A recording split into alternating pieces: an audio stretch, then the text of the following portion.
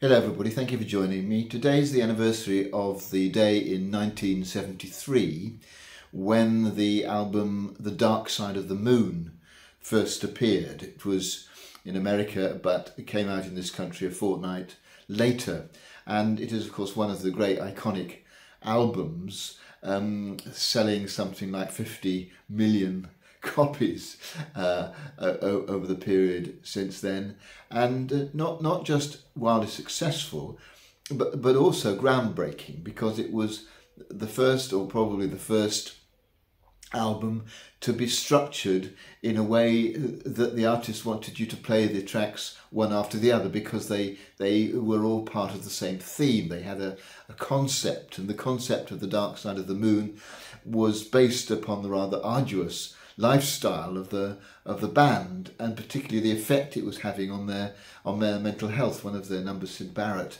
had to leave the band a few years earlier because of his own mental health. So there's tracks about time and the way that time can take over your life. There's a track about flying, because Roger Waters had a fear of flying. There's a track about death, because this clearly was part of the life cycle that they were reflecting on, the great gig in the sky, as they called it, and so a brilliantly successful album.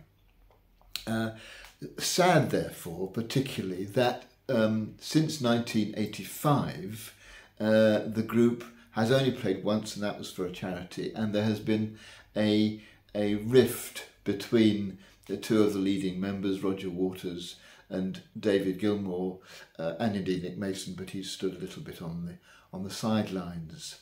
So that there is to be for example, there is to be a 50th anniversary box set produced, and it'll be released next month. But this is only going to be done on behalf of David Gilmour and Nick Mason. Roger Waters has produced his own album, emphasising his own contribution to the life of Pink Floyd, and of course this is significant, because that's really the problem.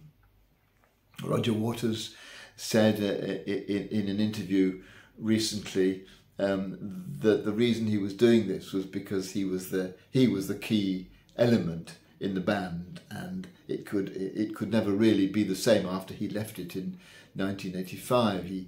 He said, let's get rid of some of this we crap, he said. Yes, there are four of us, and of course we all contributed, but it was my project and I wrote the words.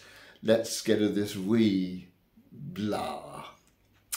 And it's this sense that he was the key person, because he did indeed write most of the words and 3 of the songs.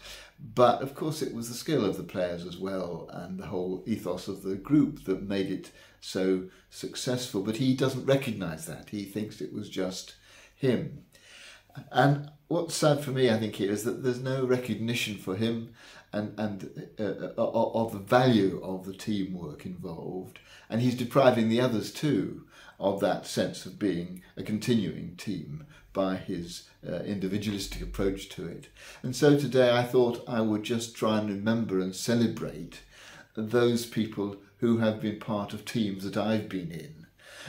Whether it's, maybe you like to do the same, whether it's a spouse or a partner with whom you've brought up children, or whether it's a project that you've been engaged with, whether it's something at work, whether it's a charity that you've worked in, or a church or other organisation where you've been part of a team that's helped to run it. We're part of teams in so many different parts of our lives, and I think today it's just worth celebrating that. Yes, of course we all make important contributions, but what Nick Mason said about Roger Waters was that he didn't have any respect now for his fellow team members. And I think what we would gain from is remembering the respect we feel for those with whom we have worked in a team, and to celebrate team effort.